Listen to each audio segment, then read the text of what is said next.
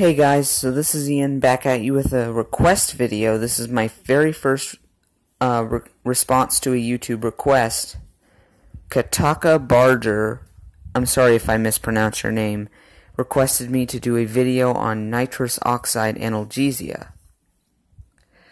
This is the anesthesia machine, and it is the machine we use to give a variety of anesthetic and sedative gases to relax or put a patient to sleep during a procedure. It is also used to give oxygen at the beginning of an anesthetic. So what you need for nitrous oxide sedation is you're obviously going to need your anesthesia machine. Typically in a regular dental office, you would use a portable nitrous oxide system, but since this is an oral surgery center, we use a anesthesia machine. Most dentists don't use monitors, but I do for an extra measure of safety when dealing with giving patient a substance directly into their lungs. You will need a blood pressure cuff, a pulse oximeter to measure oxygen, appropriately sized mask with a capnograph. I always use a capnograph when doing inhalation sedation to measure the patient's rate of respiration and CO2 output. So the first step in administering any procedure with a patient is you want to sort of explain the procedure and gain a rapport with your patient. Hi, what's your name? My name is Dr. Ian and I'm going to be taking care of you. And you want to explain the procedure. So today, in order to have these teeth pulled, you have to be put to sleep. In order to put you to sleep, we have to put a little straw into your vein called a cannula.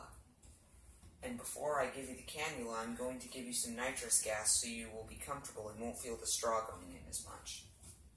What I'm going to do is I'm going to put some monitors on you so that we can ensure your safety while you're breathing in this gas.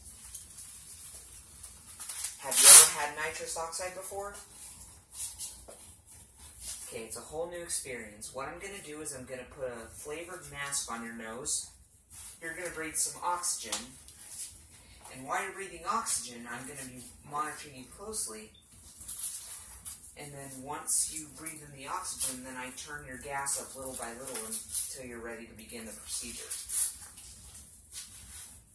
So that goes right there. This little oxygen monitor goes on your finger. And now, watch those numbers come up on our monitor. We take this. See this? This is the mask I was talking about. And you want to test the capnometer. Blow into the mask and watch if there's CO2 on your monitor. This is how anesthesiologists check the machine is in the hospital. You want to place this over the patient's nose and have them breathe in.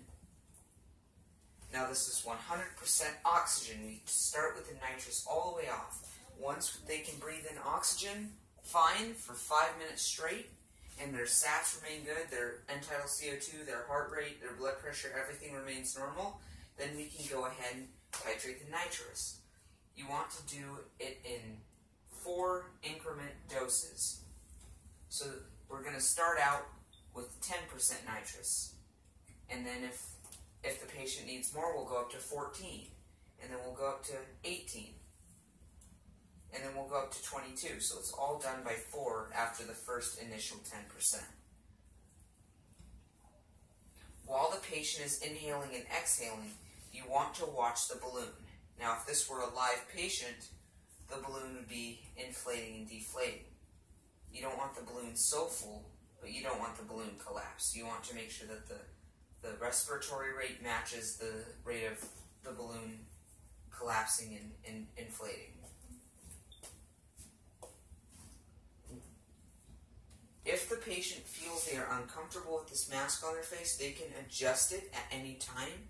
And if the patient has a reaction to the nitrous or an out-of-body experience that they don't like, they can always take it off. We can always flush their system with oxygen and take the mask off. So while that's going, the patient will say, "Oh, I'm not feeling it quite yet," or "I'm feeling a little too much. Can we turn it down?" and you can increase the dose by whatever the patient feels is necessary without going overboard. Yeah, if the patient says, give me all that you got, you can't overdose them. Once the nitrous has started to work, you can go ahead and do your procedure. So in this case, we would just place the cannula in the patient's vein to give them the fluids, and then when the surgeon is ready to start the dental procedures, when the dentist is ready to start working, then what we do is we turn the nitrous off and give the patient 100% oxygen prior to giving the anesthetic. As the patient falls into a deep state of unconsciousness when the general anesthetic is given, we want them to have a reserve of oxygen in their lungs, especially if they're being intubated. We want them to have a reserve of pure oxygen in their lungs. So we will typically turn the nitrous off if they're going to sleep. If they're having like a minor tooth extraction where they don't need IV sedation, then we keep the nitrous on the whole procedure.